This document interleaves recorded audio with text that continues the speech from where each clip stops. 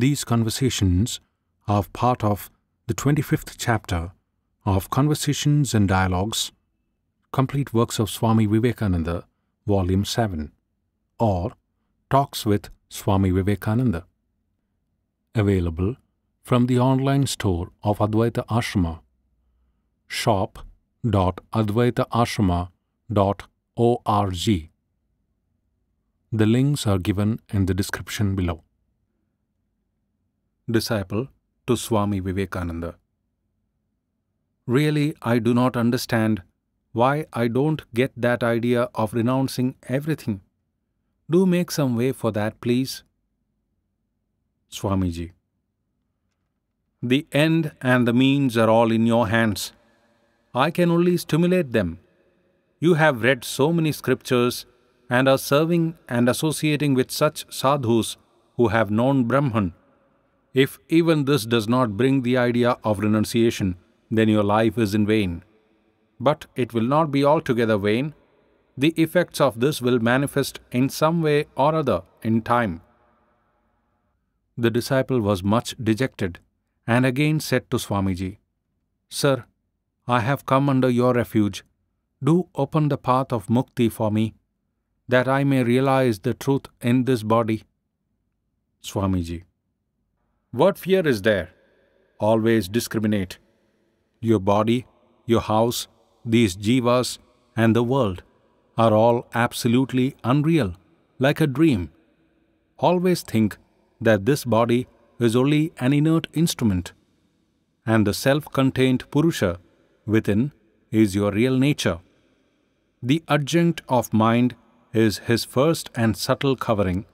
Then there is this body, which is his gross outer covering. The indivisible, changeless, self-effulgent Purusha is lying hidden under these delusive veils. Therefore, your real nature is unknown to you. The direction of the mind, which always runs after the senses, has to be turned within. The mind has to be killed. The body is but gross. It dies and dissolves into the 5 elements.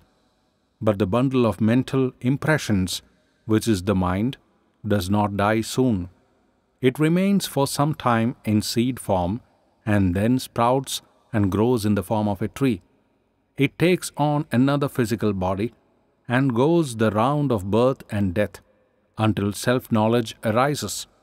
Therefore, I say, by meditation and concentration, and by the power of philosophical discrimination, plunge this mind in the ocean of existence, knowledge, bliss, absolute. When the mind dies, all limiting adjuncts vanish, and you are established in Brahman. Disciple. Sir, it is so difficult to direct this uncontrolled mind towards Brahman. Swamiji. Is there anything difficult for the hero? Only men of faint hearts speak so. Mukti is easy of attainment only to the hero, but not to cowards. Says the Gita, by renunciation and by practice is the mind brought under control, O Arjuna. Chapter 6, 35th Sloka. The chitta or mind stuff is like a transparent lake, and the waves which rise in it by the impact of sense impressions constitute manas or the mind. Therefore, the mind consists of a succession of thought waves. From these mental waves arises desire.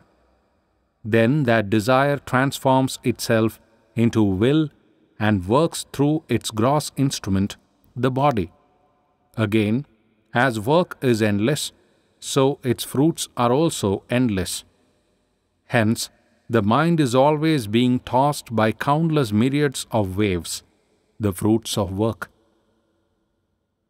This mind has to be divested of all modifications, vrittis, and reconverted into the transparent lake, so that there remains not a single wave of modification in it. Then will Brahman manifest itself, The scriptures give a glimpse of this state in such passages as, "Then all the knots of the heart are cut asunder," etc. Do you understand? Disciple: Yes, sir, but meditation must base itself on some object. Swamiji: You yourself will be the object of your meditation.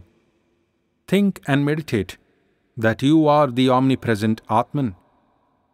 I am neither the body, nor the mind, nor the buddhi, determinative faculty, neither the gross nor the subtle body. By this process of elimination, immerse your mind in the transcendent knowledge which is your real nature. Kill the mind by thus plunging it repeatedly in this. Then only you will realize the essence of intelligence or be established in your real nature. Knower and known, meditator and the object meditated upon will then become one, and the cessation of all phenomenal superimpositions will follow. This is styled in the Shastras as the transcendence of the triad of relative knowledge, Triputi Bheda. There is no relative or conditioned knowledge in this state. When the Atman is the only knower, by what means can you possibly know it? The Atman is knowledge, the Atman is intelligence, the Atman is Satchidananda. It is through the inscrutable power of Maya, which cannot be indicated as either existence or non-existence, that the relative consciousness has come upon the Jiva, who is none other than Brahman. This is generally known as the conscious state, and the state in which this duality of relative existence becomes one in the pure Brahman is called in the scriptures the superconscious state, and described in such words as, "It is like an ocean perfectly at rest and without a name." Vivekachudamani 410. Swamiji spoke these words as if from the profound depths of his realization of Brahman. Swamiji: All philosophy and scriptures have come from the plane of relative knowledge of subject and object, but no thought or language of the human mind can fully express the reality which lies beyond the plane of relative knowledge. Science, philosophy, etc. are only partial truths, so they can never be the adequate channels of expression for the transcendent reality. Hence, viewed from the transcendent standpoint, everything appears to be unreal. Religious creeds and works, I and thou, and the universe, everything is unreal. Then only it is perceived, I am the only reality, I am the all-pervading Atman, and I am the proof of my own existence. Where is the room for a separate proof to establish the reality of my existence? I am, as the scriptures say, always known to myself as the eternal subject. Vivekachudamani 409. I have seen that state, realized it. You also see and realize it, and preach this truth of Brahman to all. Then only will you attain to peace. While speaking these words, Swamiji's face wore a serious expression, and he was lost in thought. After some time, he continued, Realize in your own life this knowledge of Brahman, which comprehends all theories and is the rationale of all truths, and preach it to the world. This will conduce to your own good and the good of others as well. I have told you today the essence of all truths. There is nothing higher than this.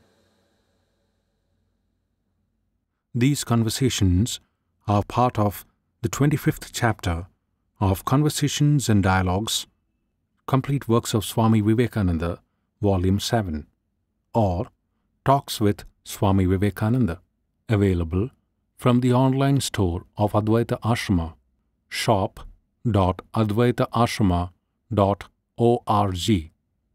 The links are given in the description below.